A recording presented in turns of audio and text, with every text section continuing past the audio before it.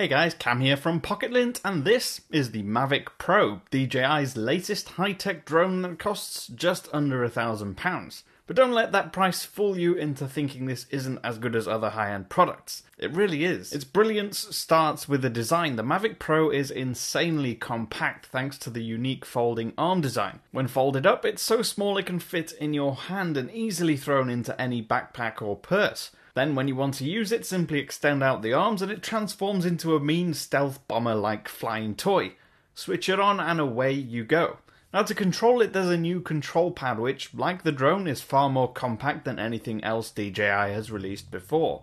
It has fold-down grips to hold on to your smartphone, 2 joysticks for controlling the drone's direction and elevation, as well as 2 scroll wheels, one of which can be used for adjusting the gimbal angle. Now it connects to the drone using the company's OcuSync technology, which gives it a maximum range of well over 4 miles. Its battery lasts up to 27 minutes of flying and it can cope with winds over 20 miles an hour.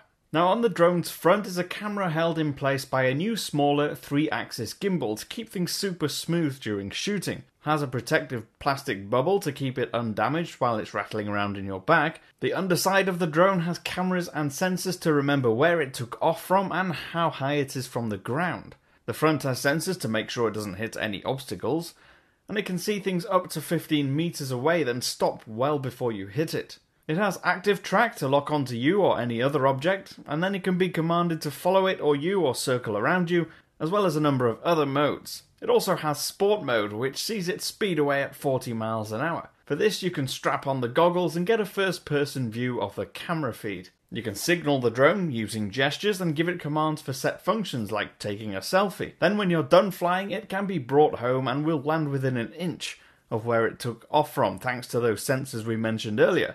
These are available to pre-order now. I've been Cam, I'm at Cam Bunton on Twitter, and I will see you again soon.